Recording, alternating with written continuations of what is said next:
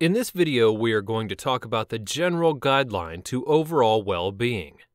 Before going in depth, we should understand that healthy eating is not about strict dietary limitations, staying unrealistically thin, or depriving yourself of the food you love. Rather, it's about feeling awesome, improving your health, stabilizing your mood, and having more energy.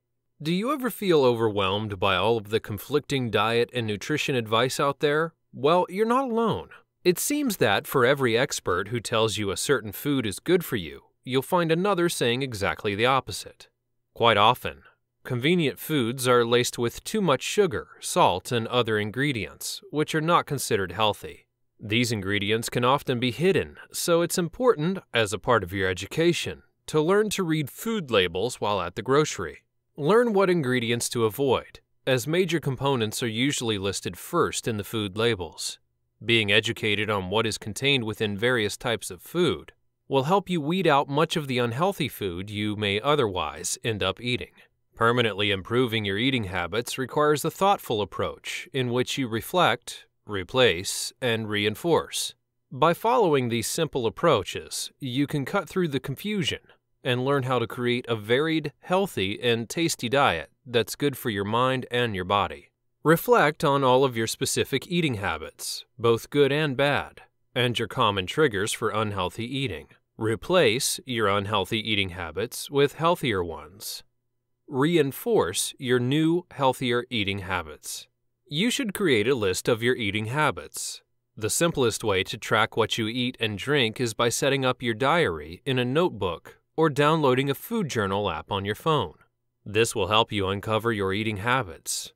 Keep track of everything that goes into your mouth, including all snacks, drinks, meals, and even nibbles of food that you eat while you cook. Don't forget to track your total water intake as well. Tracking how much water you drink will give you insight into whether or not you need to consume more water to help you stay hydrated. After you've kept your journal for a few days, star or highlight areas where you may think you can make changes. For example, you might notice that you don't drink enough water, or you typically skip breakfast. These are great areas where you can make healthy changes. Highlight the habits. Highlight the habits on your list that may be leading you to overeat. Common eating habits that can lead to weight gain are: you eat when you're not hungry, you ignore nutrition advice, you're always cleaning your plate, you eat too fast, you are always eating dessert, going wild on the weekends, you hang out with unhealthy pals, you habitually use food as therapy, you skip meals or perhaps just breakfast. Awareness is always the first step to change, so make sure you've identified all of the triggers that cause you to engage in those habits. Identify a few that you'd like to work on improving first.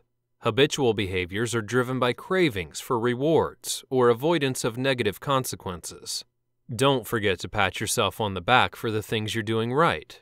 It's important to celebrate, which is just as true in life as it is with habits. We want to continue to do things that make us feel good. And because an action needs to be repeated for it to become a habit, it's especially important that you reward yourself each time that you practice your new habit. For example, if you've chosen to have salad instead of a burger as your dinner, celebrate your progress with a reward. It's time to celebrate. Always remember to reward yourself as you make simple changes that in the end will result in achieving your overall goal. Create a list of cues by reviewing your food diary to become more aware of when and where you're triggered to eat for reasons other than hunger. Note how you're typically feeling at those times. Often, a particular emotional state or an environmental cue is what encourages eating for non-hunger reasons.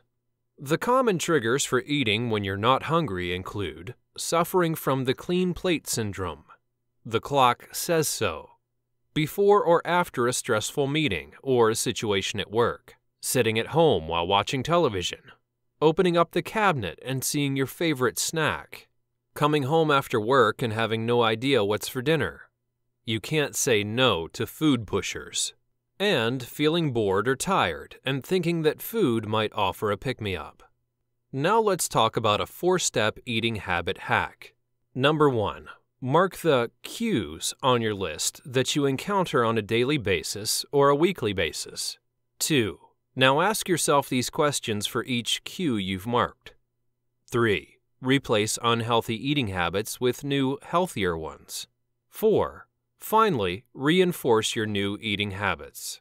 Mark the cues on your list that you encountered on a daily or weekly basis.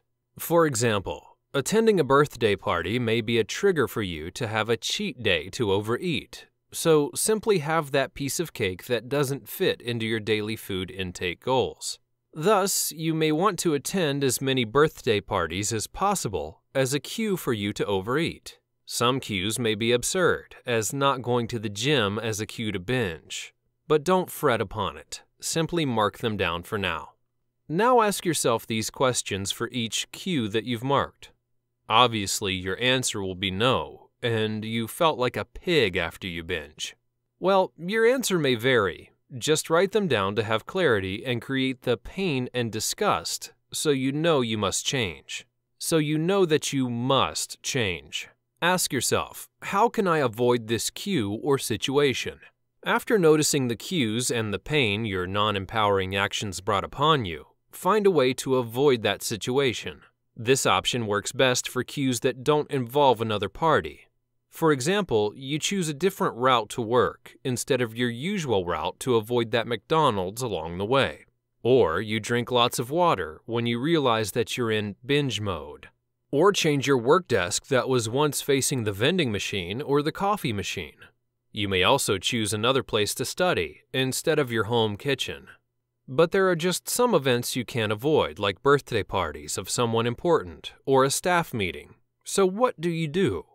Ask yourself this question. For things that I cannot avoid, what can I do differently to eat healthier? The key here is to plan ahead, and when you ask this question beforehand, your brain will naturally find better alternatives to make sure that you stick to your fitness goals. Maybe it's bringing healthy snacks to work, especially when there are long hours ahead. Track your food and make sure it fits your daily macronutrients, and don't overeat. Being food conscious in a party is a good way to control yourself. Eat lots of veggies before attending a party. Being filled before the party is a good way not to binge. Replace unhealthy eating habits with newer, healthier ones. Now that you've asked yourself the above questions and have a clear sense of awareness, you simply have to take action to replace your old eating patterns. Perhaps you overeat because you're eating too fast. Eat slowly. Perhaps you overeat because of hunger, but due to stress, anxiety, anger, or frustrations. Replace it with non-eating activities like going for a jog, visiting a friend, read an uplifting book, or talk to your family. You'll definitely feel better, and you'll totally forget about your hunger. The key to lasting change is to plan ahead. So write down your daily, weekly, and monthly fitness goals, what your food choices are, your body weight goals, and stick to it. Finally, reinforce your new eating habits. Rome is not built in a day, and neither is your body and your habits. You need to practice your new eating habit day by day, week by week, to rewire your old eating pattern to a new one. But this is the hardest part because it requires patience. Stick with it. Believe that it's all worth it in the end. Special tips to make this work include having a mastermind group to keep each other accountable. Join a community, a challenge group, and update your close friends and family about your goals. Picture yourself eating healthy greens and having those washboard abs. Vibrant, happy, and full of energy. One of the best ways to reinforce these habits and make them ingrained into your subconscious mind is to write out a list of 100 reasons why you want to be fit or eat healthily. Having 100 reasons why is going to pull you towards your goal, creating a gravity that guarantees your success. As many burnt out after pushing too hard for far too long. Thus, having 100 reasons creates that gravity to pull you and your fitness goals almost effortlessly. So there you have it. 4-step eating habit hacks and all the crucial information that you'll ever need to start eating healthy and live a long, strong, fruitful, and fulfilling life.